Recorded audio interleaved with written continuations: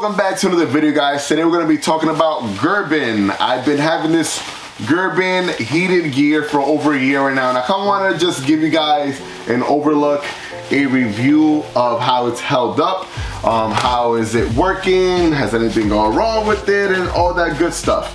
So it is super cold out here now. We're up in the East Coast, and today out here in dirty Jersey is about 39 degrees right now. So it's pretty cold. I was out earlier on the road glide doing a little video and just taking a little cruise around town, but it wasn't that bad. I mean, I think the heater grip saved me. But if I was gonna go on the lowrider, I obviously would have had on my gloves. But funny story. So Gerbing, this stuff I got it last year. I'll say right now off the bat, this is probably like one of the best things I own. Is like probably one of my favorite. It's this little vest is super light. And funny story. So last month it was already getting chilly, maybe like in the high 40s or so. Wanted to put it on because I was going on a long ride, and I'm like, damn, like it's the morning. I forgot to charge this thing, and haven't worn it in almost since what, like maybe March, right? Guess what? I go ahead, I press this button down, so you can see right here, and it turns on just like that. Now I'm like, no way, like all these months pass by and the battery is still charged, which is also a plus. So on here you're gonna have, as you can see, is red. You press it again, it's gonna, wait, press it again, is green. Well, that one was yellow. We'll start again. So that's red, then that's orange, and that's green. So you got three modes. Obviously red being the hottest, orange being medium, and then green being your low heat. Same thing with the gloves. Each one has its own button, its own mode, so you can always change it. And it's the buttons are in a real nice place. It's a nice rubbery material, so you can just press on it. You're never gonna, like, you know, slip over it. Really good grip.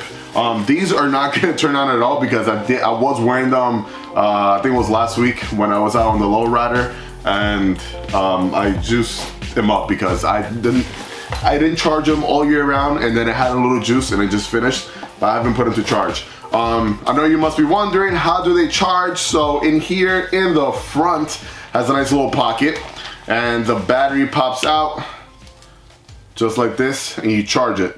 Then whenever it's charged, you put it back on, you plug it back on, and that's it. So you don't have none of that crazy wiring going from yourself to the bike like we seen with other stuff. Like I hate stuff like that, man. I want to make sure, like, even if I'm getting off my bike, I don't got to worry about just taking all these wires off and plugging it in. Like, no, I take it with me as I go, and that's it.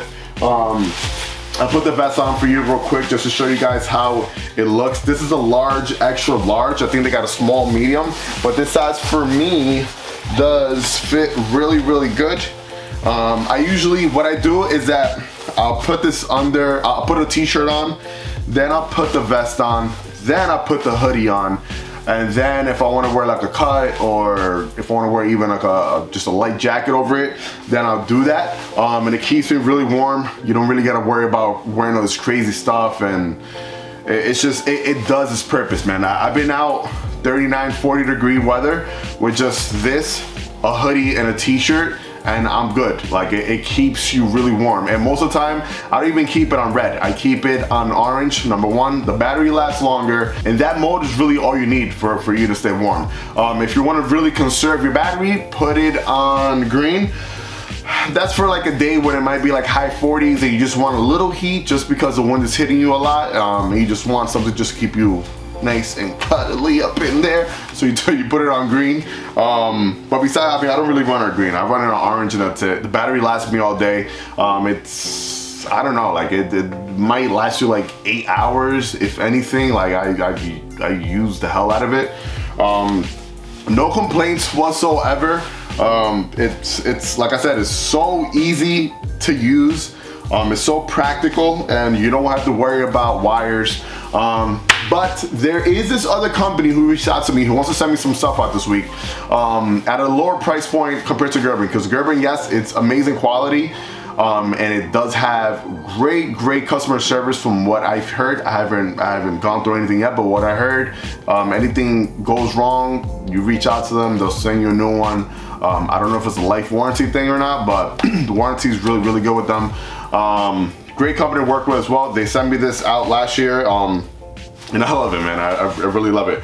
Maybe you want to do that comparison with this other company, other brand, is because I want to compare it to this. I want to take the low budget, low cost item compared to this higher price item and see how they compare, see, you know, how long the battery lasts on the other one. And, you know, not everyone's going to have that amount of money to pay for some of this Gerbing stuff. There is other cheaper alternatives out there, but that, you know, cheaper stuff do come with some cons and pros. So that's something we're gonna follow up in that video. And I'm also gonna be doing a giveaway for those heated gloves and other heated stuff that I'll be getting. I'm doing a giveaway for that. Doing a giveaway for a bike cover. I'm doing a giveaway or two for some shift linkages and a few other things. So a few giveaways coming for this month. It is Christmas, it is a holiday, and I want to get back to you guys. So make sure to like, comment, and subscribe, hit that bell button. That's to notify you anytime I upload any type of new content. Once again, it's freezing cold out here, 39 degrees. If you are looking for some heated gear, definitely recommend Gerbing. They do have a lot of other stuff, pants and suits and jackets, stuff like that. I really don't need all that. But if you're gonna be out there crushing those heavy miles in this cold weather, state to state, then yeah, I do recommend you to get some full-on heated pants, heated jacket. They got everything, man. That's gonna be it, guys. Just wanted to share this with you. Give you guys a little intel on what's been going on with this product that I have over a year. And that's it. I'm gonna catch you guys on the next one. Like always, let the force be with you. Ride safe and enjoy the ride, baby. Peace.